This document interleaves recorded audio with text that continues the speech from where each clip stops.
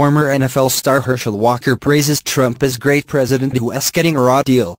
Herschel Walker, a former Georgia Bulldog, an honorary co-captain for his alma mater at Monday's college football playoff national championship, sang praises of President Donald Trump in an interview with Fox News' Fox and Friends.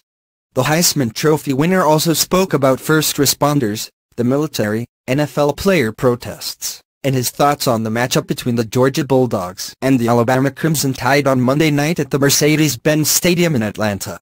"I am excited about him being here," Walker said Monday when asked about Trump's plans to attend the game.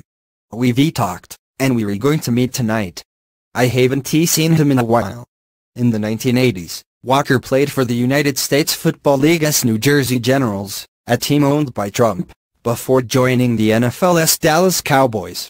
"We've been friends ever since. We still work together on some things," Walker said. "Well, we did before he became the big man on campus, as you may say. So, tonight I am excited to see him," Walker continued. "I am glad he's gonna be at the game, because he loves football." What else did Walker say? Walker has been outspoken and uncompromising in his support for Trump and his distaste for the NFL's national anthem protests. "It is sad that what has happened with all the kneeling and standing, and all that because Donald Trump is a great man," Walker said. "He is a great president, and I wish people can understand that.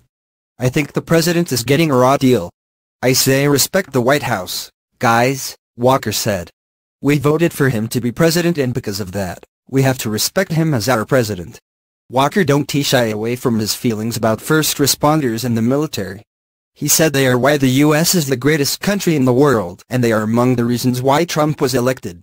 The former football player also talked about his partnership with Rocky Ridge gives him the True American Hero giveaway.